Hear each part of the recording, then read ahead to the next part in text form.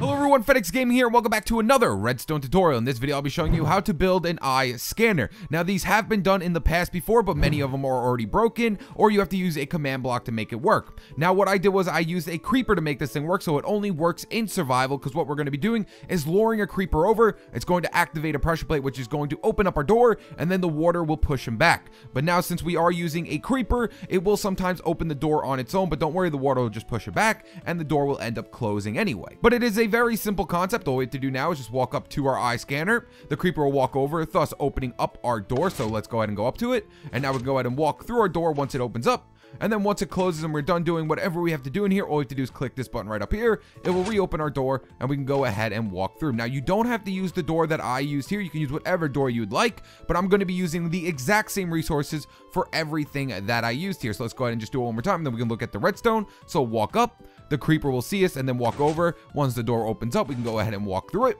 And then once we are done doing what we have to do, click the button again, open our door, and walk on out. So let's go ahead and look at the redstone. Very, very simple concept. There is our creeper right there. So let's see if he's aggroed to me already. So let's see if I move this way, he'll follow me, hit that pressure plate right under here. It will then open the water, and it will push him backwards so he gets off of the pressure plate. Very, very simple concept. So let's go ahead and start building this thing. So for this build, you're going to need a 4x8 spacing, and then that little 3x3 section to the left-hand side is where the door is going to be going. Now, like I said, you can use whatever door you want. You don't have to use the door that I'm going to be building. Now, the resources you're going to need for this build are 2 sticky pistons, 1 normal piston, 4 redstone repeaters, 2 redstone torches, 11 redstone, 1 wooden button, 1 stone pressure plate. We're also going to need 2 glass, 3 stone slabs, a bucket of water, 1 creeper. We're also going to need a name tag. This is so our creeper does not despawn, because if it despawns, then your eye scanner is not going to work anymore. And then for the eye scanner itself, we're going to need 1 iron trap door, an item frame, an eye of ender, and a paint. All right, guys, so once you have gotten your spacing and gathered up all your resources, I also forgot to mention the red stained clay right down there is where your wall is going to be. So right here is going to be your wall. So let's go ahead and start building the eye scanner first. So we're going to come right here to the bottom left-hand corner of our 8x4 spacing, and we're going to place a 3x3 walling with no block in the middle. So 1, 2, 3, 1, 2, 3, 1, 2, 3, and then another block right here, and this is where our eye scanner is going to be going. Now, off of any one of these blocks, go ahead and place in your iron trap door. Next up, we are going to go into sneak mode and place in an item frame right here with our eye of ender inside of it. Now, you can do whatever you'd like here. You don't have to use the item frame and the eye of ender. I think it just works well because it has eye in the name of it. Next up, we're going to swing over here to this side, go into sneak mode and place a painting right here. It has to be a 1 high painting. The reason why I do this is just so when you look from this side, you don't see the creeper or anything from this side. But we can't use a full block there because the creeper has to be able to see us. And since the painting is not really a block, he can see us through the painting. Next up, we're going to come to this side, and we're going to go all the way down our line of 8 blocks with a row of blocks. So let's count the first one first. So 1, 2, 3, 4, 5, 6, 7, 8. And then we're going to come over 3 blocks. 1, 2, 3. And then we're going to go back this way with 8 blocks as well. And then we're going to do that one more time. This is just so the creeper cannot escape the area. So there we go. And then right here, we're going to add another block right here, and then another block right up here. Now, the reason why we have to do that is because we need to have at least 2 blocks in between us and the creeper, or the creeper will explode. So make sure you get that block in there, because like I said, if it's only 1 block away from us, if the creeper goes right here, it will explode everything. So just make sure you have a 2 gap between you and the creeper. So to get things started off with our redstone, what we're going to do is come right here and place a stone pressure plate closest to the scanner. Then we're going to break the block to the left of it and place a piece of redstone right in here, so when the creeper hits it, it will activate the redstone. So let's swing over here to this side now, and we're going to place another piece of redstone coming out here. And then going to where the front of our scanner is, we're going to place a block right here with a piece of redstone on top of it.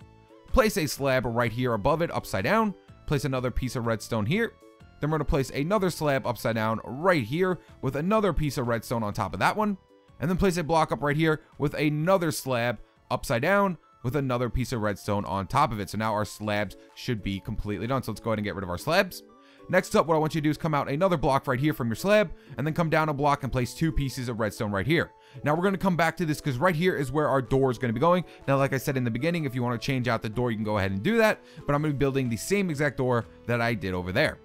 Next up, what we're going to do is come out 3 blocks from this slab right here. So 1, 2, 3. Then we're going to come up a block right next to this redstone with a redstone torch coming off this side of it.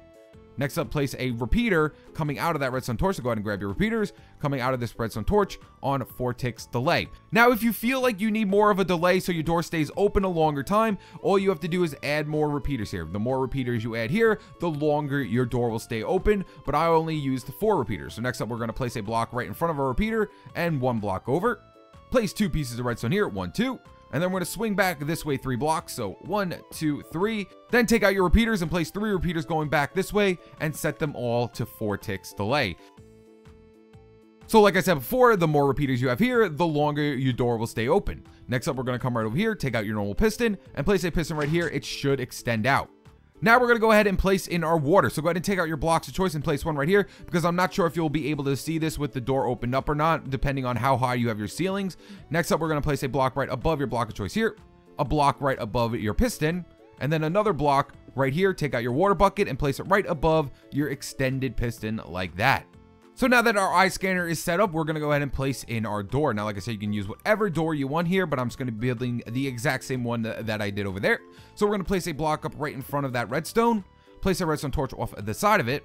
Then we're going to come down a block underneath your redstone and then 1 over and place a piece of redstone right here.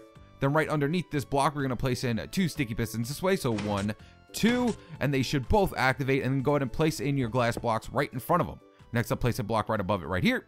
And then we're going to place another row of blocks around it just like that and do the same thing on this side so we can't see any of the redstone. Just place it all the way around it. You know, let me go ahead and change this out as well. Then we're going to come over here to this side and place a piece of redstone right here next to this block that has a redstone torch with our button on the side of it. So now we can open up the door from this side. So when we click the button, it will give us way more than enough time to leave our door.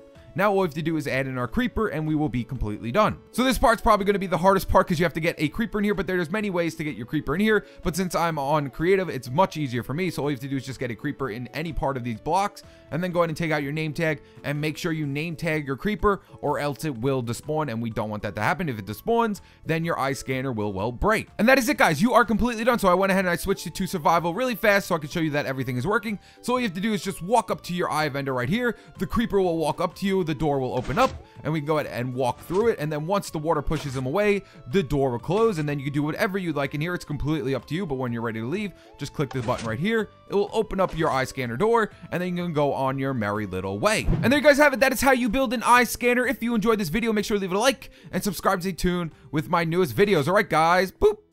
Peace.